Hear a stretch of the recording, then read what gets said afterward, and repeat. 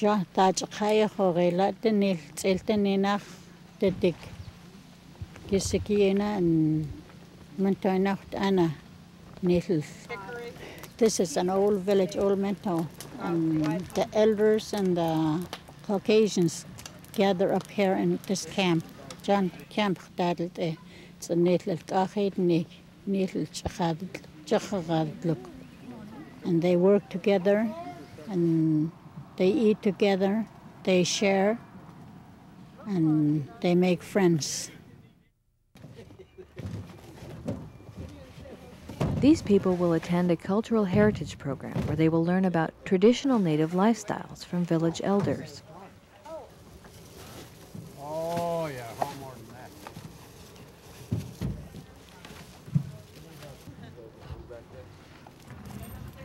Thanks, Kelly. Nice to see you.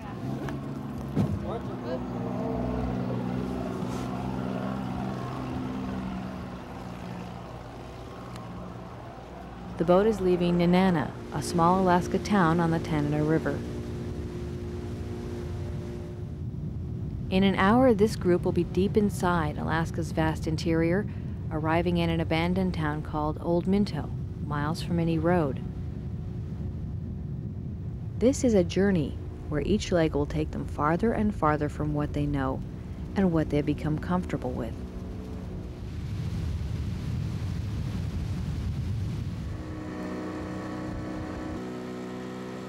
Although they are just visiting the heritage program for a few days, the way they see the world may be changed forever.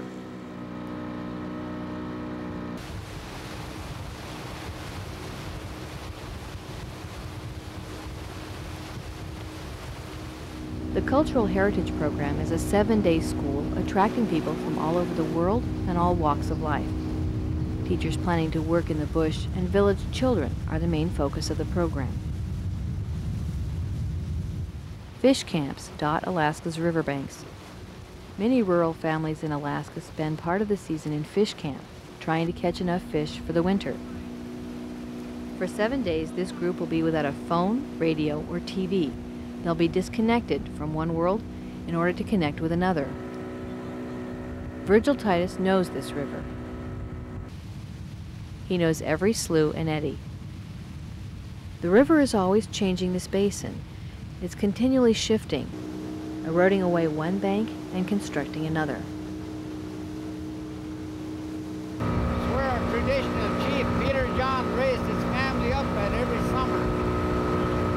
He raised all his kids up there. We've been fishing there for years and years. Danger is always close in this country. In Alaska, a small problem can quickly turn into a critical situation.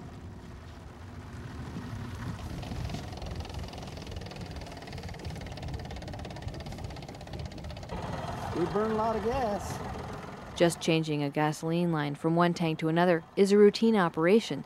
Nevertheless, it's done with a sense of urgency.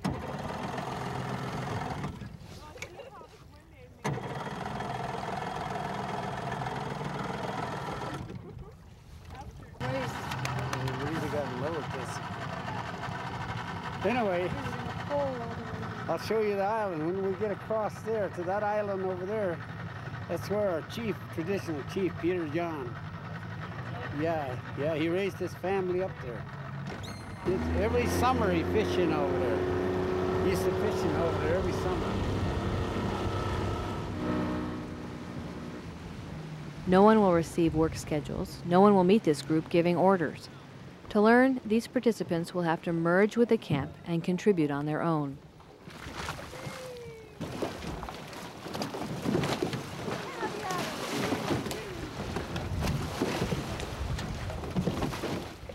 Participants had an orientation before they came, but it can't completely prepare them for this experience.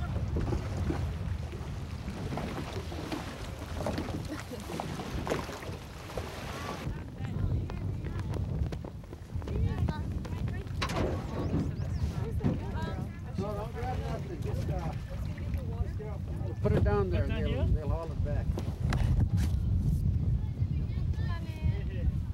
Trying to pile them all in one place. The Old Minto Cultural Heritage Camp is a community where preparing food and gathering water consume a large portion of the day's work.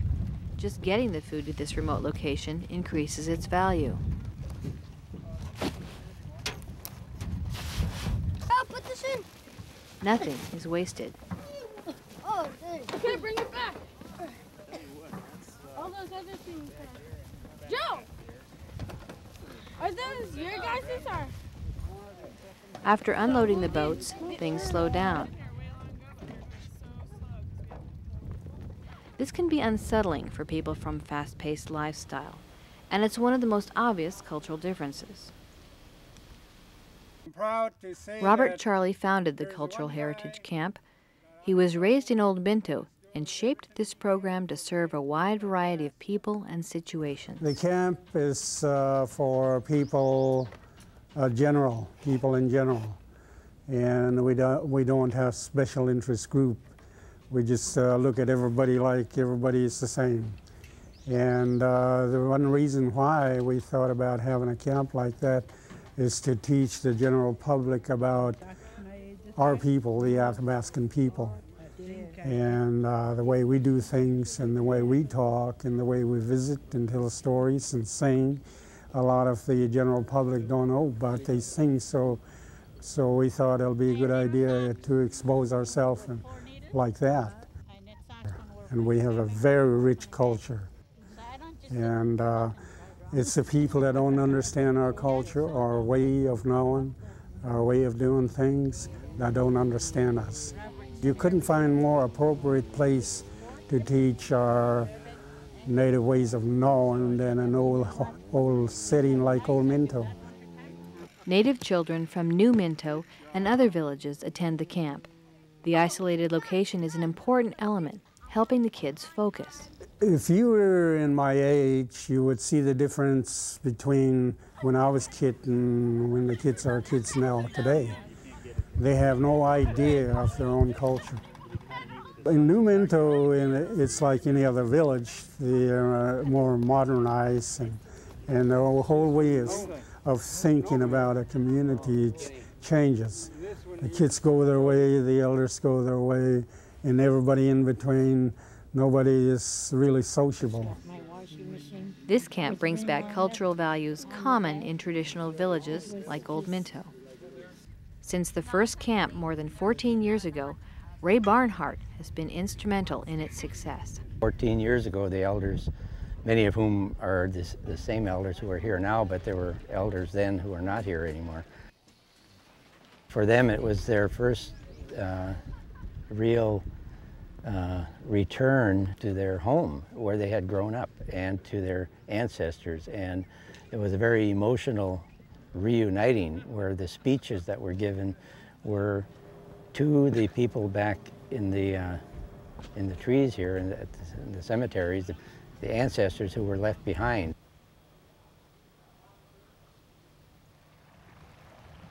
This camp is being developed now into a more permanent site is because it provides an opportunity for them to share that bond with this area, with the history of their people, with their own children and grandchildren. The former town of Old Minto begins at the edge of the camp.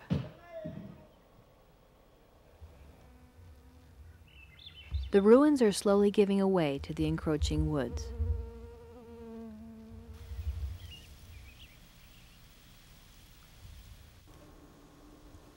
All my family is back there in the graveyard. And I have wonderful memories here. I had 15 children here and raised them on subsistence. High river water and other problems forced the evacuation of the town. In 1970, residents relocated 25 miles to the north.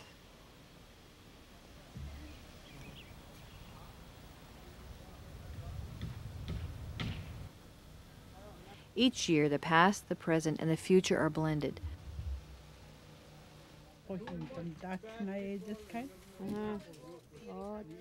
But it happens in a very special place.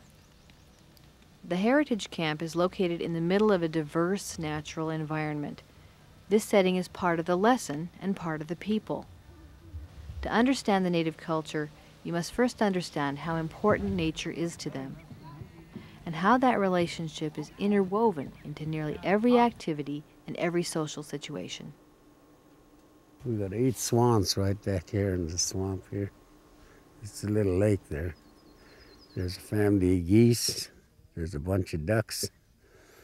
So we're surrounded by game. There's moose right across the river. I'm pretty sure there's a bear around not too far away, smelling all this good food, but then pretty soon he's going to have a lot of good berries to eat, so we don't have to worry about him. But this is a free country, God's country, and I'm pretty sure there's enough room here for everybody that comes by.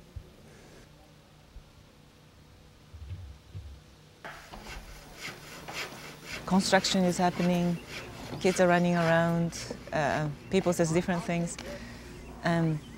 But I think what they're trying to create, to me, is a hope for future.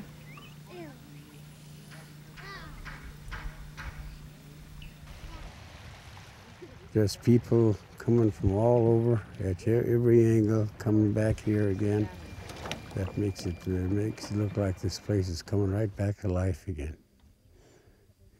The Old Minto is still living. Golly, gourmet meal. Yes, I know. This woman. Taking your motor and running it 2 years and stuff.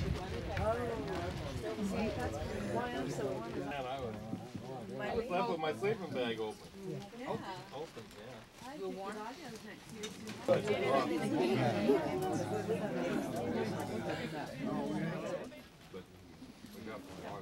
Tomorrow's the day of the potlatch. We'll have both boats running back and forth. And some of the boats from Nenana also will be hauling people down. If anybody's got any questions to ask, anything to say, just make an announcement. And Ray, I guess, will have a few words here. Thank you. Anyone that ready or available to help bring in the water, please do so. There's going to be a lot of people here tomorrow, and we're going to need a lot of water for the cooking and preparations for the potlatch. Today, some people will go upstream for water. Others will work around camp and spend time with the elders.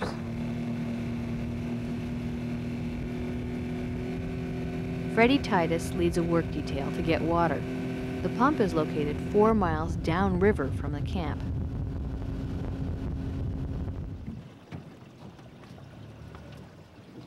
So far, it's the only place near the camp to get drinkable water. The riverbank has cut dangerously close to the pump. It was back 30 feet from the bank just a few years ago. I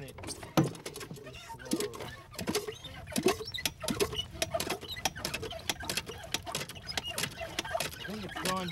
Okay.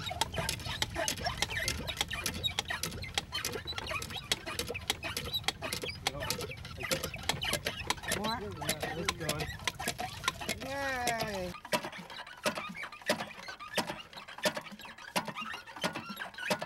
What a lot of work it is to get some water. If you want to make a cup of tea, you'd have to get yourself all primed up to do that pumping.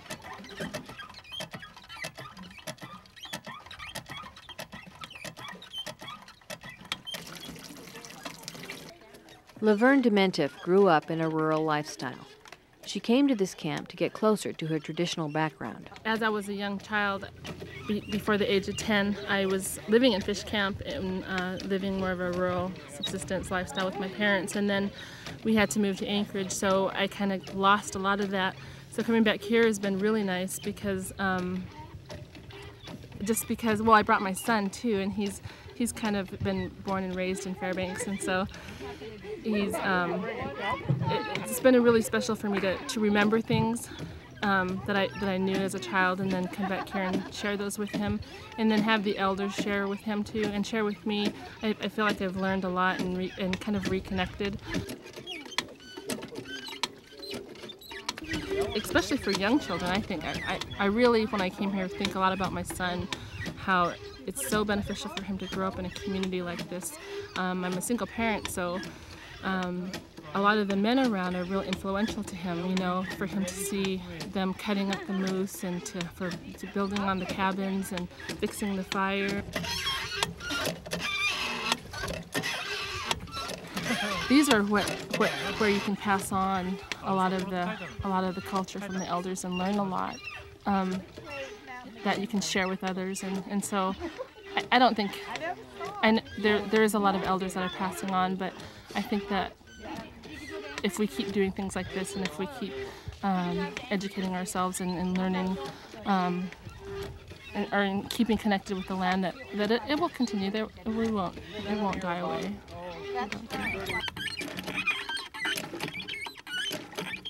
Elders freely share knowledge that has been passed through the ages. Some of the knowledge is built into personal stories. Village elder Neil Charlie has always been most satisfied when working. I was just telling some of the young people yesterday that the best part of my life was when I used to stay in the fish camp and weld myself a fish wheel, get it where it's turning. I sit down by the bank and watch that brand new fish wheel turning and watch the fish get caught. That was one of my best part of life right there. My mother taught me a lot, even to go for roots. And of course, I was with her. And she told me like this, like that. Elsie Titus shares her basket making skill, a craft passed from generation to generation.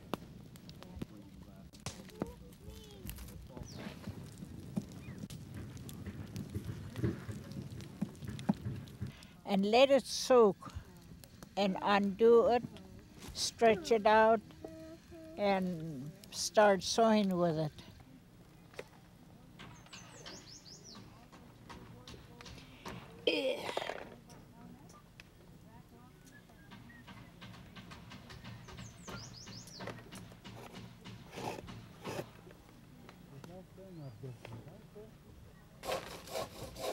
Color different. This is what we sew with. Pinch hole in there. Puts this in through.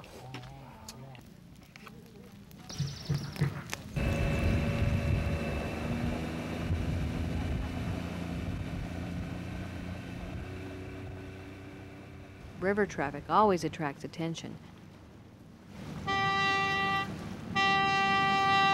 especially a loaded barge. Goods are welcome in the bush, but not always the change that comes with them. TVs and other amenities are often a distraction for young people. This camp brings the old ways into focus so Native young people can understand their culture better.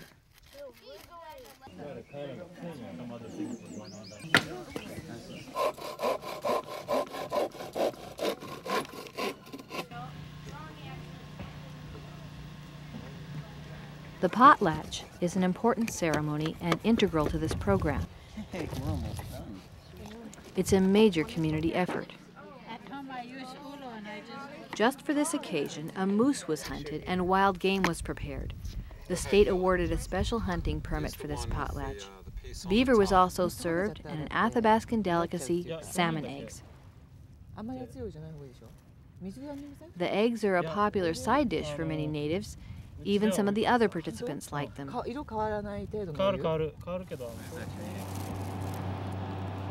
Salmon fish egg. It's beautiful king salmon. Huge like this. It's a very good egg.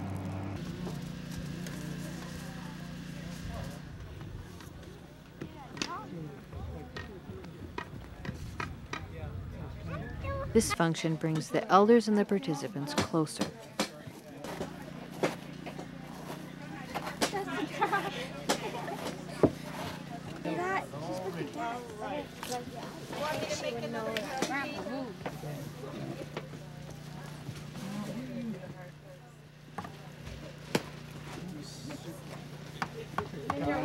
potlatches are a gathering of the people. This is how Native communities share, celebrate, and come together. The camp will swell to more than 100 people.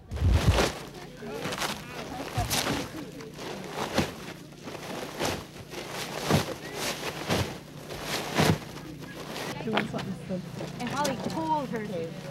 Well, Holly took her whip out and whipped me.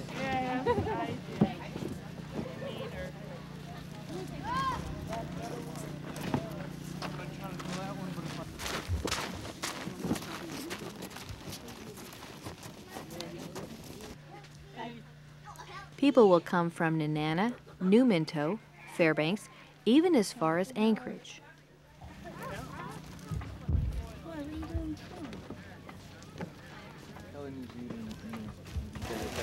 Is it with every single one? Wait. Got it? Follow you.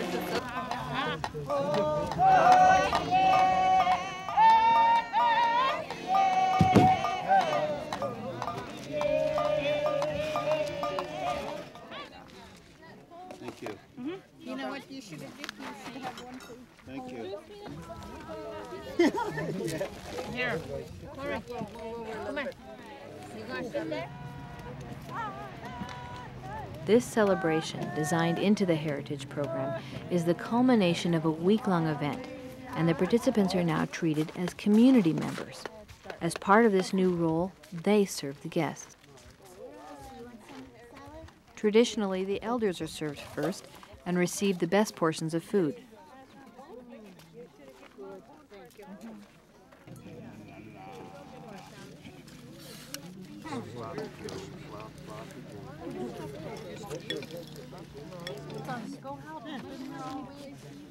In our potlatches, we have speak, our elders speak. They speak with the true meaning of what they're going to say with their heart to the younger We people. want to share with you what little we have. No millionaire in this world will put a party like this and say, come and eat with me. But in our Athabascan value, that means a lot to all our elders here, that we sit down and eat together. People from Minto come together here. People from Minto do many things that were done in earlier times but don't get done over in New Minto. You have New Minto, you have Old Minto, and now we're getting new Old Minto going up over here. And like Bill said, where that goes, nobody knows yet. But I think everybody has an idea of how that new Old Minto can become a way for the community to share and pass on to its younger generations the knowledge and traditions that were part of living here 30, 40, 50, 80 years ago. One of the real strong message. Old people left with us. You hold each other together. Hold each other together. What's one of the strongest messages they left with us. I hope the good Lord gives you a really good blessings in return. Thank you. May God bless everybody. Let's go. You're going home. Take some of that love with you and share it with your kids. Okay, we'll see you in Nenana.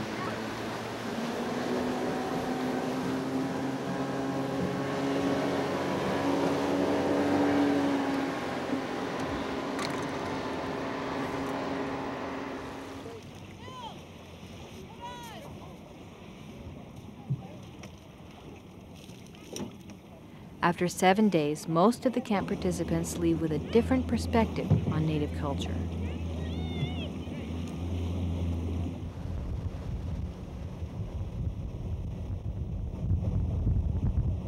Like Athabascan oral history, where the story is molded by the teller, this camp is always changing. It moves forward in its efforts to expand, but where it will lead, no one can be sure. Native peoples are willing to accept an uncertain future. This may be one of the more important lessons outsiders learn.